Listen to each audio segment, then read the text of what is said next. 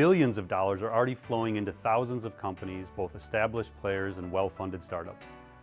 But there's a lot of uncertainty and plenty of hype around AI, which can make evaluating vendors and their claims challenging unless you clearly understand what artificial intelligence is and what it's capable of doing for your business. I'm Paul Raitzer, founder and CEO of Marketing Artificial Intelligence Institute. In this video, you'll learn what questions to ask when it's time to buy AI-powered technology. Not all AI is created equal. Just because one vendor says they use machine learning to do something or natural language processing doesn't necessarily mean it's better than what you're already doing. So if you're buying a marketing automation system, CRM, email marketing, social media, advertising management, whatever you're buying, you just want to buy smarter tech. The challenge is vendors aren't sure how to explain this and position it. So there's a lot of confusion in the marketplace as to exactly what AI is when it's built into this tech. And that makes it difficult for us as marketers to evaluate it. When we think about buying the technology, what questions should we ask? I like to think of it in three specific categories. There's questions about the company, there's questions about the technology, and then there's questions about what does it mean to your team. When it comes to the company itself, one of the most important things is, do they have a public point of view on artificial intelligence? I want to see a very clear explanation from their top leadership about their investment in AI. Related to that is, what is their product roadmap? They should be guiding you on how the next 3 to 5 years are going to look, how they're going to continually make you better at your job. Another key one is ethics. They need to have a point of view about the ethical use of AI. This is a tricky one and not many have it, but it's a question I would be asking them. Where does the data come from? How do they use the data? How do you ensure that there's no bias within the tools you're going to be using to be reaching out to consumers and customers? The other piece that's going to be critical is, how do they help your team understand AI and use this technology, because it's different than the traditional technology you would use. So the technology itself, I'll make this one kind of simple. How does it make what you're doing smarter? Take your specific use case to the vendor and the specific outcomes that you want to achieve. Say, I understand you use AI to do content strategy, for example.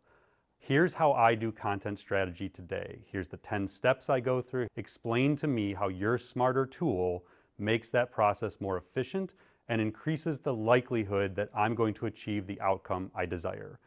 But when you talk to vendors, many of them really struggle to explain the real benefit of AI in their product. So with the challenges of dealing with vendors, it's important that as marketers, we have a better process. What we devise is what we call the marketer to machine scale. So you can start to understand how you can buy technology better. So starting with level 0, all marketer is what we call it. And that means all human all the time. There is no AI in anything. The software doesn't get better on its own. You write all the rules to tell the software what to do, and it only gets better if you get better.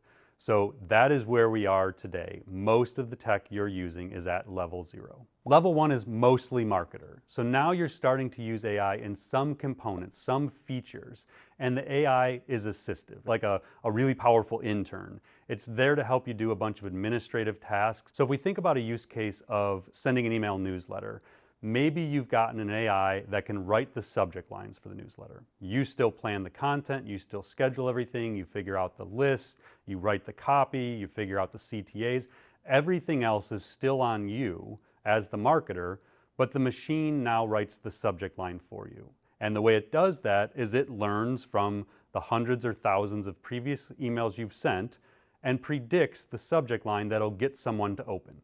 Level 2 is half machine, half marketer. Now in this case, the machine is really starting to drive efficiencies in your job. It might actually be starting to create some of the copy for the newsletter. It might be picking the lists, and it might even be personalizing send time based on previous open rates. So you start to see this example where the machine is truly becoming a sidekick to the marketer, giving the marketer these superpowers.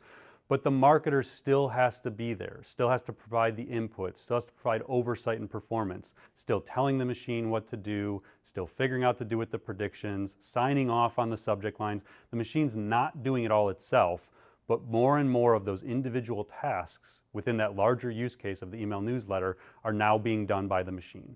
Level 3 is mostly machine. Now in this case, in select conditions, it's actually functioning on its own. It might write the subject lines. It might even personalize the subject lines to individuals. It's going to send at individual times to people based on past times and dates when they open their emails. It's going to start making decisions, and you as the marketer won't override those. You now trust the machine to make these decisions on its own. There are very, very few examples in marketing today of where that's happening.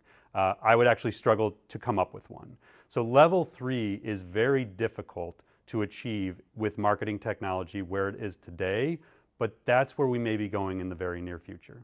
Level 4 is all machine. Picture this as the car without the steering wheel. You just get in and it drives itself. I know it's a scary thought, but think about email or social media or CRM or automation, whatever it may be, your advertising spend, where you put your creative, what the creative is. Imagine that the machine just has this omnipresent knowledge of everything going on with your consumers, with your company, and it actually can make all these decisions on its own. Does not exist, probably won't exist. If someone tells you that their tool, their AI technology is full autonomy, hang up the phone, shut the Zoom down, just go the other way. There is no such thing as full autonomy within marketing, and there likely won't be at any point in the near future. The most important thing to realize is we're not trying to make marketing fully autonomous. We're not trying to remove the human from the equation. It's not about how advanced the AI is. What you want to know is, does it increase the efficiency of your job, and does it help you achieve goals better? That is the most important takeaway. It's the whole idea of the marketer to machine scale. It's that things can be a 1 or a 2 on that scale. You know, it can be a little bit of machine help, and that can make a world of difference between what you're capable of achieving and maybe what your competitors achieve. That's really what it comes down to. The last thing to consider is, what does it mean to your team when you buy this technology? And a good way to think about this is, what is your team capable of doing now, and what are they going to need to know to use this product moving forward? Do they have the right training? Do they have the right skill set? Do you even have the right people who want to learn these things? Does the vendor provide training? We just did a big research project, the 2021 State of Marketing AI report, and what we found was 70% of marketers said the biggest barrier to adoption of AI is lack of education and training. A lot of these vendors are VC-funded startups. They don't have fully built out suites of onboarding materials and knowledge bases. And so it might be on you to actually teach your team how to use the technology. So you need to know, what does the onboarding process look like? How long until we see value from this if our team isn't trained to use it? Is it going to make what you do smarter, more efficient? Is it going to increase the probability of success? And what does it mean to your team, and how is it going to change the roles and the marketing department overall? The more you know about AI and understand what it's capable of and the questions you should be asking vendors, the better chance you have of finding smarter technologies that'll create value for your company and for you and give you a competitive advantage in your career.